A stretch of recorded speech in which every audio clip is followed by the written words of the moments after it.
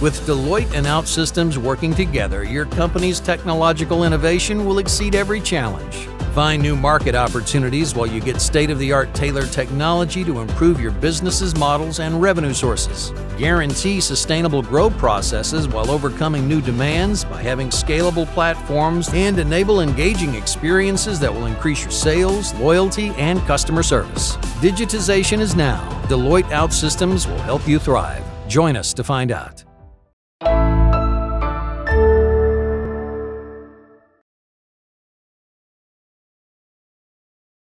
Hi, I'm Alaina Percival, CEO and co-founder of Women Who Code. I'm based in Atlanta, Georgia, in the US, and I'd love if you take a second and just share in the chat where you're joining from today. Also, before I get started, I want to thank OutSystems for having me here and do a little shameless promotion. OutSystems has committed to donating to a handful of fantastic nonprofits throughout this event, including Women Who Code. The way you can help make sure that we all get the maximum donation is to find Neo. Neo is hiding in the conference app. So whenever you see Neo, please go in and click. It makes a difference for us nonprofits, and the funds that Women Who Code receives is going to go to cover coding scholarships, helping members who are transitioning into the industry. So to date, Women Who Code has given away over $2 million in these transformative scholarships. When I think back to one of our first scholarships that we ever gave away, it was to a woman who was a single mother and living below the poverty level. She now is a software engineer who's worked at top technology organizations. When I think about what that means for her career trajectory, for her family and her generational wealth, it is astounding and something that I'm deeply committed to. So right now, these scholarships are more important than ever because around 1 in 7 people around the world are actively trying to move into a new industry.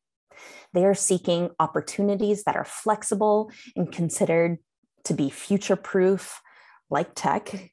And many of you here today might know someone who is in this process of thinking about a career transition.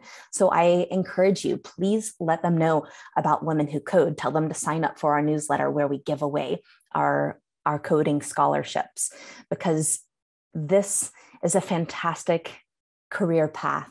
And some estimates are even showing that almost half of workers are going to change jobs over the next year.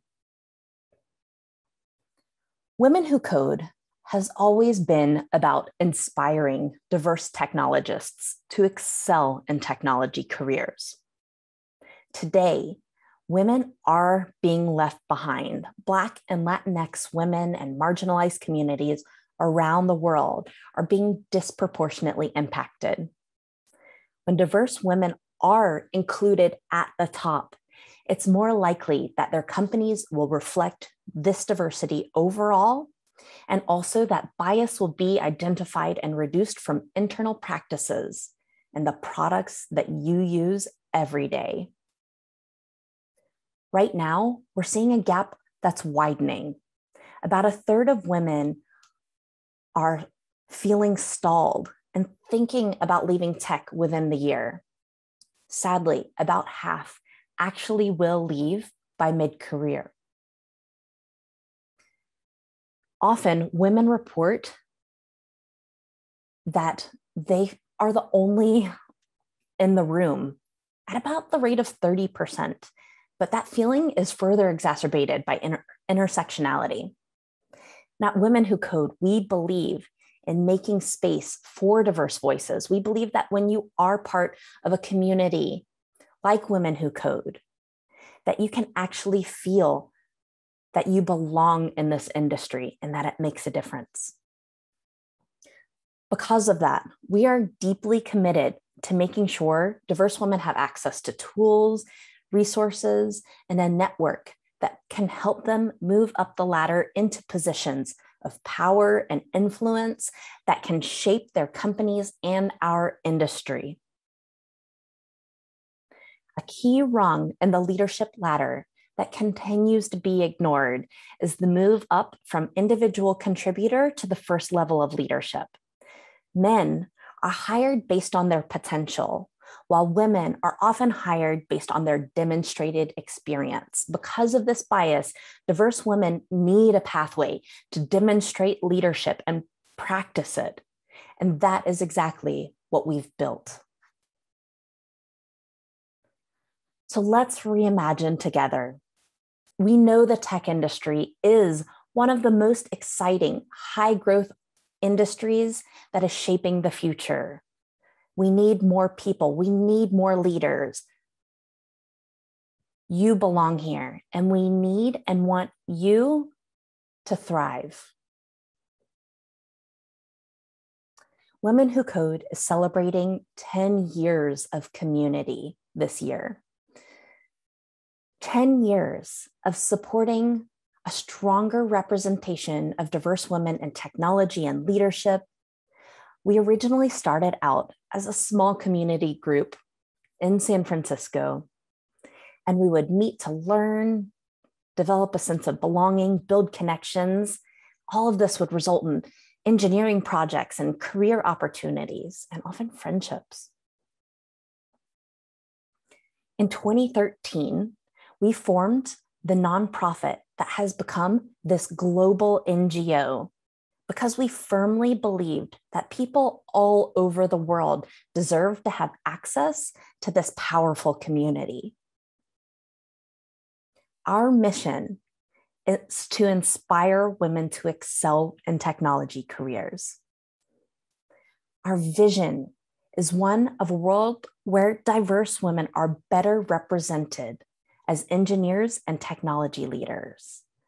We are the largest and most active community of technical women in the world, and we create real change in our community, industry, and in people's lives.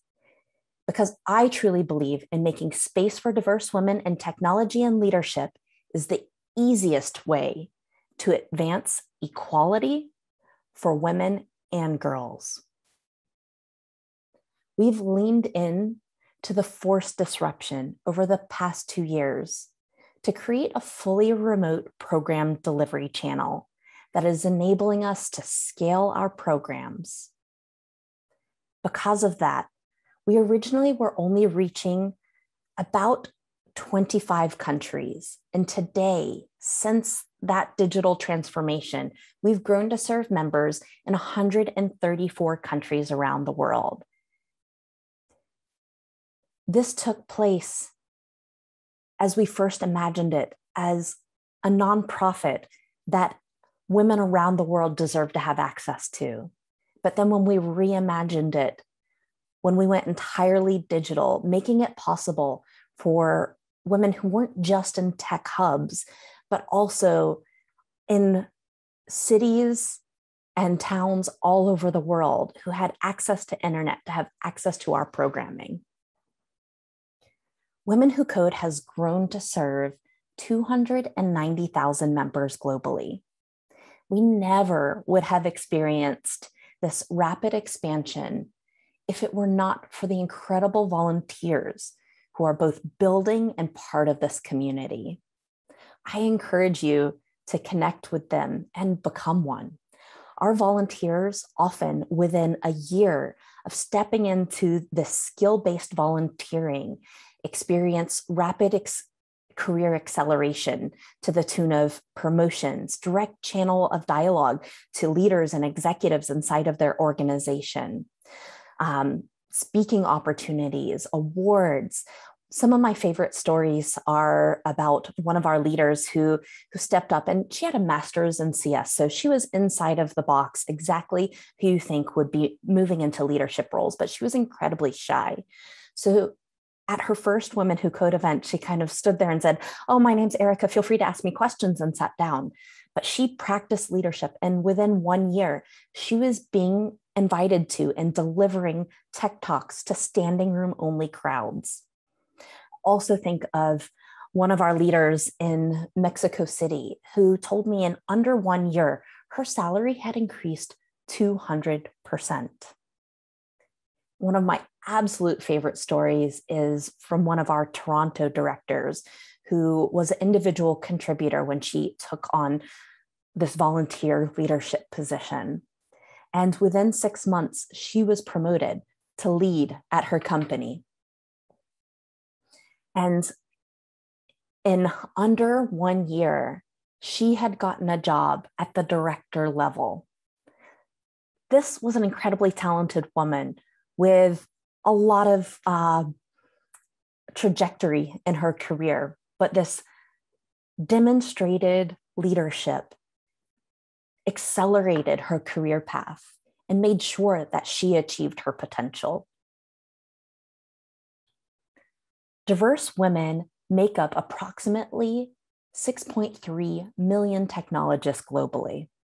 So imagine if by being a member of Women Who Code and investing in yourself, you received a little over a $3,000 pay increase annually. That makes Women Who Code's annual market impact $1 billion. Our focus is supporting women who are in the workforce today.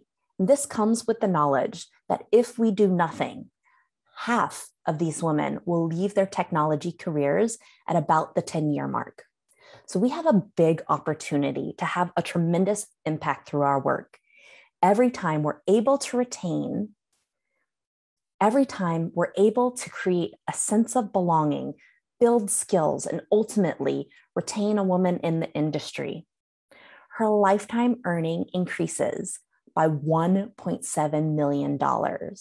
So imagine if we retained 50% of our community who are most likely to leave, we would be directly helping to add $250 billion of wealth for diverse women and their families globally. We have Women Who Code puts on an average of 5 free technical events every single day. So please consider joining throughout the year, keeping up the momentum that you're feeling from this conference, developing your skills and building connections. The photo in this slide was taken at a Women Who Code Manila event.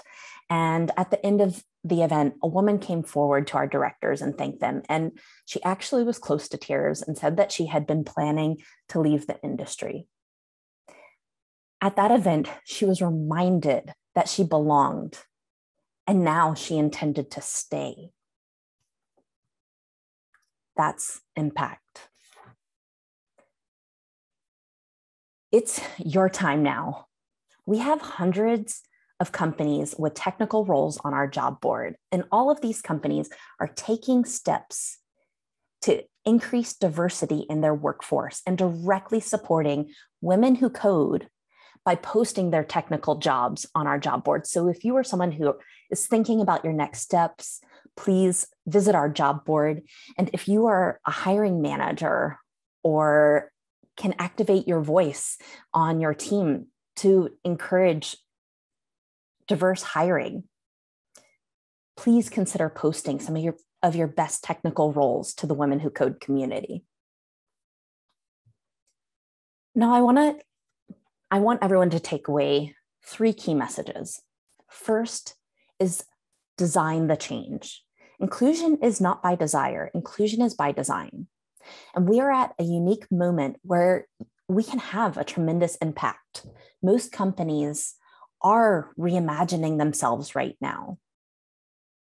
It's imperative to be bringing equity-centered design into our processes because bias exists. Either we ignore it or we address it, but to ignore it means we are allowing it to weave itself into the fabric of our daily workplace practices, product, and society.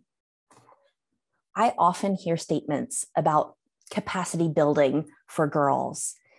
and wanting to build a better future by investing in the next generation. But this process is putting the onus on women and girls, saying that if they aren't fixed, if they aren't better, then that's why we're not succeeding. But what we really need to do is invest in equity-centered design with our daily workplace practices to create a cultural shift that allows capable women to thrive and become the role models for that next generation.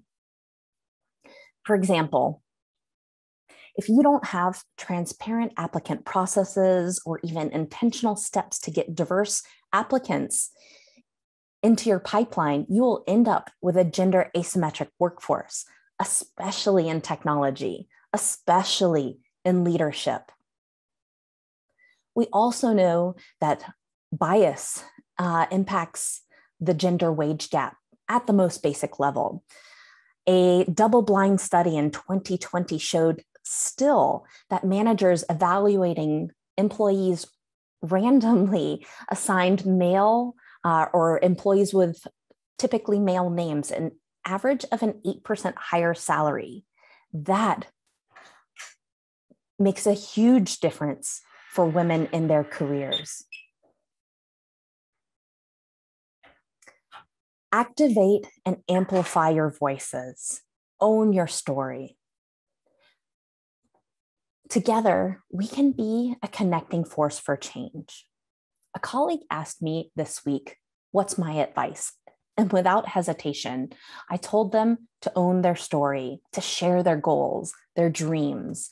Together, we can be that connecting force for change, for good. Whether it's just to achieve your next promotion or the one after that, or if it's to activate real change inside of your company or inside of your society, you have to tell that story. You work together. Also, one of my mantras that I got from my colleague, Kim Bennett, is to take imperfect action. Over the past year, this has been incredibly important because we are at the point where inaction is not acceptable anymore.